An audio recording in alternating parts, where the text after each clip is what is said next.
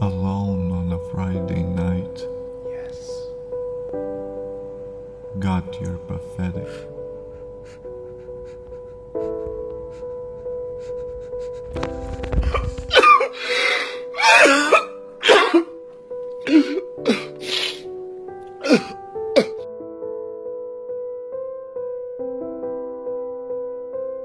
Do you want to stop being pathetic? Are you tired of daydreaming about hats all day long? Do you want peace and tranquility?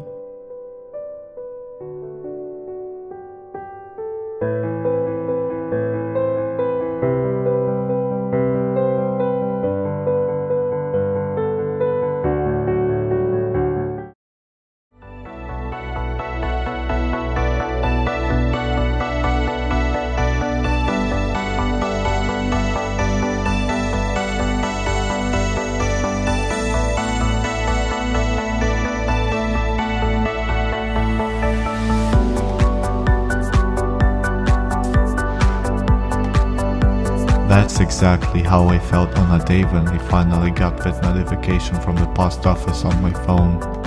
My happiness literally knew no bounds. These 3 months of waiting became history in a matter of seconds.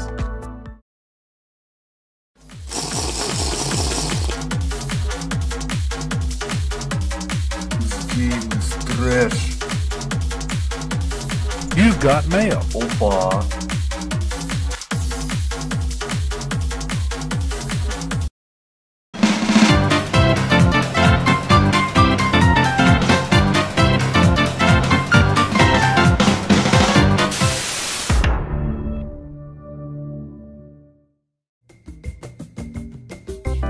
Before I start discussing the plush itself, I just want to tell that this is my very first commentary video ever. I've never done one before. Can you believe that?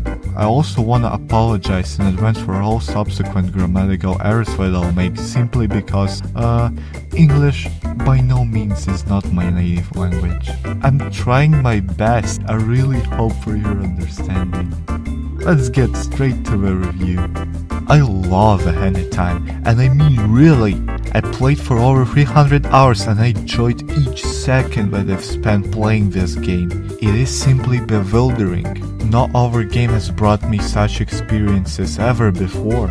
And yeah, these games probably shouldn't be near each other unless...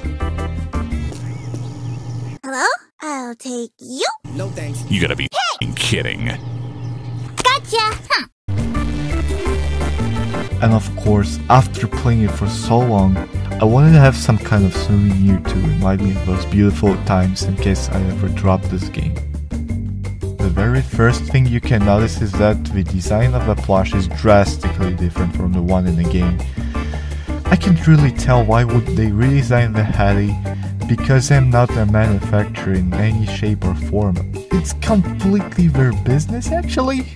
My guess is that it's kinda hard to replicate the initial design in terms of a plushie.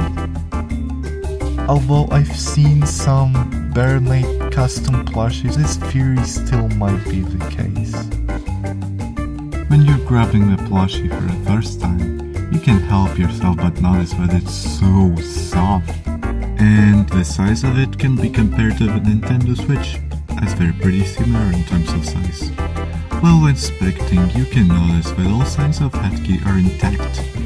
A hat with a yellow stripe, hair with a couple of pigtails, a ponytail, purple tunic with a big grey zipper slider, cape with an orange button, beige pants and brown boots.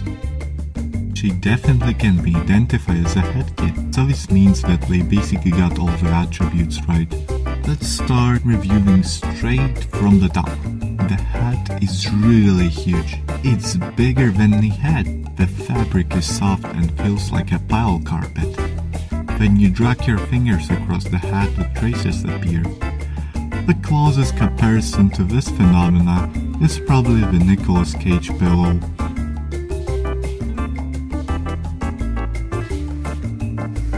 You can spot these seams all over the place, and they kinda ruin the overall look of the plush. And unfortunately, I would mention them once.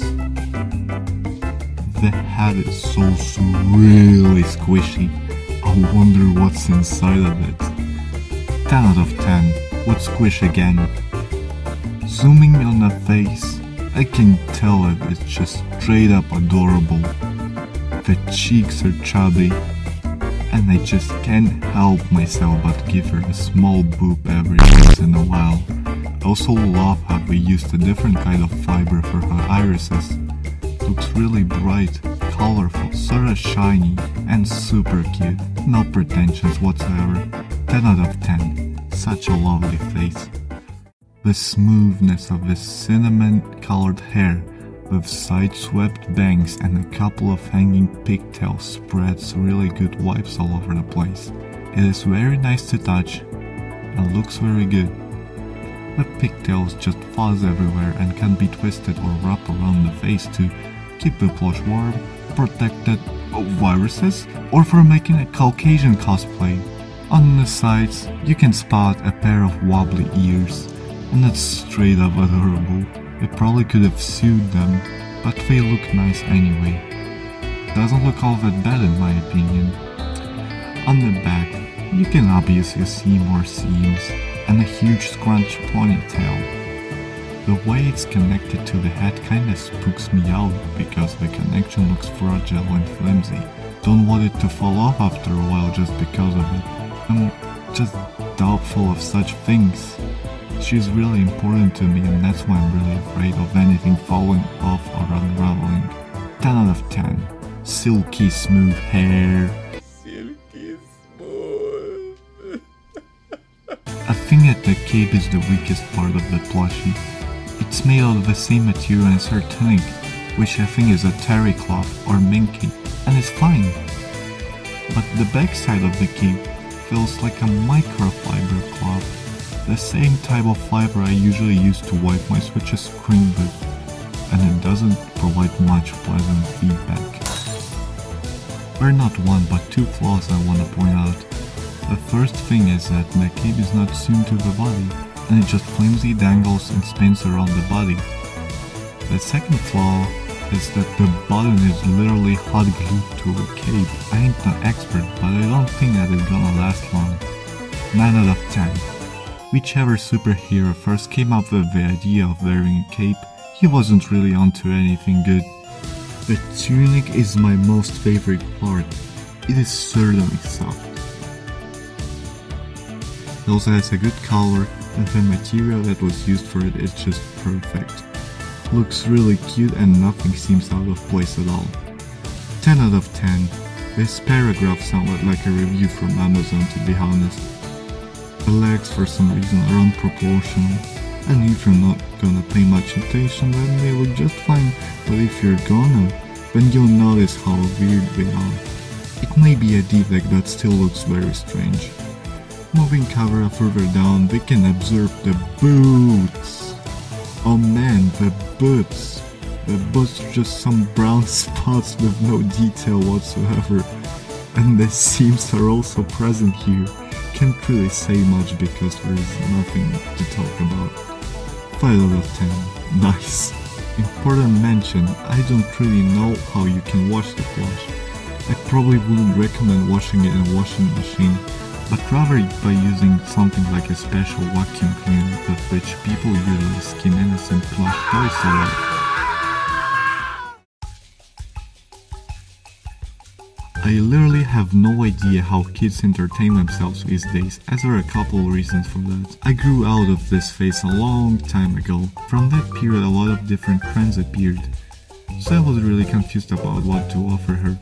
As I saw in the game, she enjoys gaming and I'm pretty much familiar with it, so I just simply gave her a Switch to see what she'll munch on. Hey kid, what you playing? Are you winning? Oh no. But in actuality, what kind of entertainment can it provide to you or vice versa? The good thing is that this part is completely up to you. For example, you can pet her, read her a book or something, adore her from a distance, take her on a trip. Basically, it's all limited only by your imagination.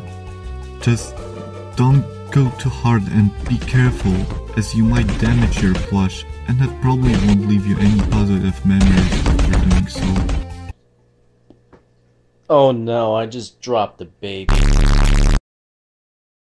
Let's sum it up real quick. Why you would wanna or not wanna buy the plush by using the simple pros and cons system. Let's look at the pros first. It's cute as spec. It's cheap and retails only for $14 US. The build quality. Yeah, it's pretty neat even if it doesn't look so. It's boopable. It can be a good collectible item if you're a Hat in Time fan just like me, or just simply love cute soft toys. It can be taken anywhere to brighten up your lonely or not so escapades. Cons. Seams are everywhere. Design. It's not that bad, but I would prefer the original one from the game. Overall decent. Delivery time outside the US. If you're living inside the US, then that's not something you should consider when buying. But for me it was a completely different situation. I waited 3 months for it, and I also had to spend my Slavic currency before it, collapsed. In the same short span of 3 months when I was waiting for her arrival, she can't do peace and tranquility. Her arms don't have a wide range of movement, so I guess she's now all about stress and hostility. Can't be left unattended. Seriously, never ever leave her unattended, and the reason is that her umbrella doesn't come bundled, so she'll just start grabbing dangerous utensils around the house and continue her search for the lost timepieces.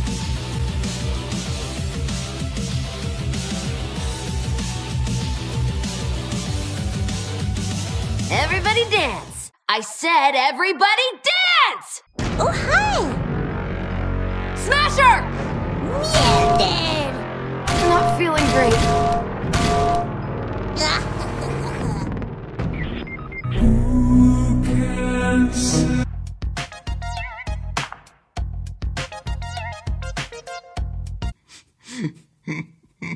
Hey! That pretty much sums it up. I know that everyone has different opinions, but that's what I think of it. See for yourself if you're interested or not. But in the end, plushie might not even matter at all. It's the emotions and feelings that you experience do. These feelings make you feel alive and satisfied. They help you literally in anything. But only the simple, kindest things may reach the deepest places of your heart, like caring for someone, watching how everything just goes with the flow, or simply staring at someone who you adore so much. It makes me feel peaceful and calm inside. That's what matters to me. I personally crawled out of a deep pit of depression about half a year ago when I started playing Hat in Time. That's why I'm so thankful to everyone who worked on the game, and that's the reason why I got this plushie. She's my moral supporter and helps me to get through each day with ease. For the final words I wanna say, please take care of your relatives, your close friends and also your loved ones, as they're the most important things that you have in this life. Take care of yourselves too, and see you sometime in the future. I'm out.